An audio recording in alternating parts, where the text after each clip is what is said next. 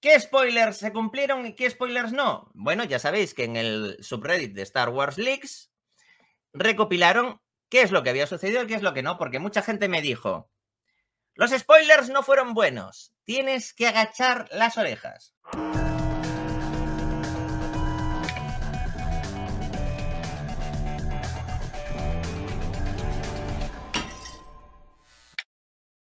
A ver, ¿qué aciertos ha habido? Bueno, que iba a salir Christopher Lloyd.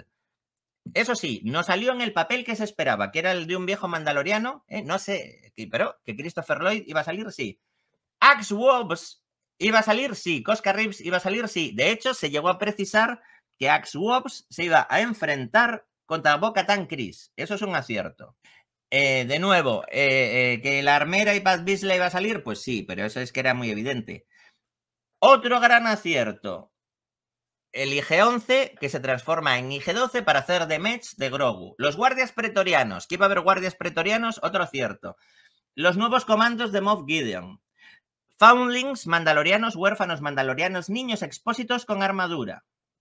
Que iba a salir el hijo de Paz Vizsla, que además lo interpreta, es decir, Ragnar Vizsla, y además lo interpreta un sobrino del gran presentador americano Jimmy Kimmel, Wesley Kimmel, que Bryce Dallas Howard iba a volver a dirigir otro episodio. Se ha logrado predecir de forma exacta la duración de los episodios. Pero, por otro lado, fue incorrecto que fuera a salir Fen Rao. Fue incorrecto que fuera a salir Mon Mothma. Fue incorrecto que fuera a salir Sabine Wren. Y todo lo que tenía de que íbamos a ver un enlace de la serie de Ahsoka con la serie del Mandaloriano ha sido incorrecto, a excepción de que en el Mandaloriano se menciona la existencia de Thrawn. O sea, eso es lo único que conecta las dos series. Pero no hay ningún personaje ni ningún cameo importante. Luego, dentro de la trama, ¿más o menos correcto? ¿Una batalla con muchos mandalorianos? Sí. ¿Que Moff Gideon tiene un casco mandaloriano nuevo con cuernecitos? Sí. ¿Que Din Djarin lucha con dos guardias pretorianos? Sí.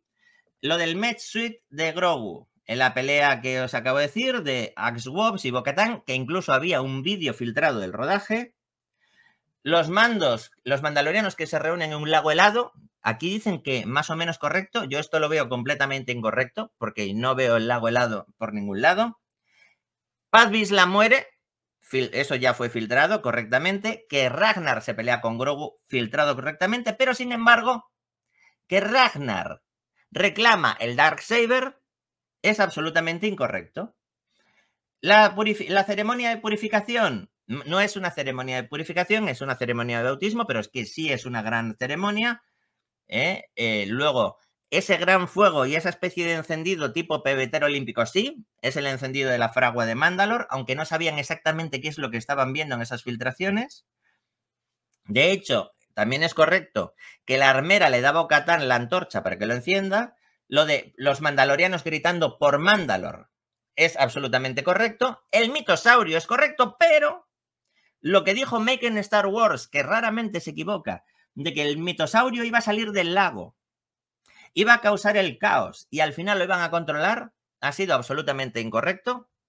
Posiblemente eso se ha caído en los reshoots y eso quedará para la cuarta temporada. De ahí ese casco mojado de Din Djarin, que no viene muy a cuento. A lo mejor intentaron grabar algo similar y luego no les dio el tiempo, el presupuesto, los efectos. Y que Bo-Katan recibe una armadura completa con el símbolo del mitosaurio, se quedó nada más que en una hombrera con el símbolo del mitosaurio, porque el mitosaurio no llegó a salir nunca del lago. O sea que hay bastantes cosas correctas, también hay fallos. Por ejemplo, el fallo de Christopher Lloyd, que iba a ser un líder mandaloriano, nada. Que Christopher Lloyd no solo iba a ser un líder mandaloriano, sino que además iba a tener un casco con cuernos, nada. Todo lo de la filtración de Lego, que eso es muy raro, porque el kit de Lego está, se sabe, toda la filtración de Lego de que iba a haber un TIE Interceptor luchando contra un Fang mandaloriano, que además iba a ser pilotado por ese personaje que hemos visto fugazmente en este episodio, que sería, entre comillas, el líder de la flota mandaloriana hasta que llega a Xbox. Eso no ha sucedido. La filtración de Star Wars Hong Kong, que decía que iba a salir Boba Fett esta temporada, y además hasta sacaron un póster de Boba Fett con el logo del Mandaloriano, tercera temporada. Todo eso ha sido incorrecto. Y que Rosario Dawson, es decir, Ahsoka, podría salir, también ha sido incorrecto. Y que un actor llamado Jim O'Heir iba a salir en el Mandaloriano, pues también ha sido incorrecto. Bien, hasta aquí, porque no me quiero alargar mucho más. Hasta aquí el análisis de los spoilers. Como veis, sí que hay muchos que se han cumplido, no está mal. Lo que pasa que, efectivamente, los spoilers más jugosos, que son los de los cameos, no se ha cumplido ninguno. Y eso ha hecho que tengamos la sensación de que todos los spoilers han sido malos. Y la verdad es que no. Hay muchísimos spoilers sobre la trama correctos, pero todo lo que queríamos ver, que tiene que ver con unir el Mandaloriano con Ahsoka, de eso nada. Mandaloriano con Sabine Wren, eso nada. Mandaloriano con Boba Fett, eso nada.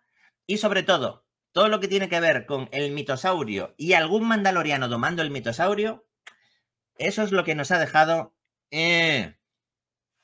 Por eso yo digo que a esta temporada le falta un poquito más de punch. Si hubieran metido algo así, ya lo dije en el criticar del miércoles, si hubieran puesto una escena postcréditos con Thrawn de espaldas, que ya lo hemos visto en el tráiler de Ahsoka, ya nos hubiéramos quedado un poquito mejor.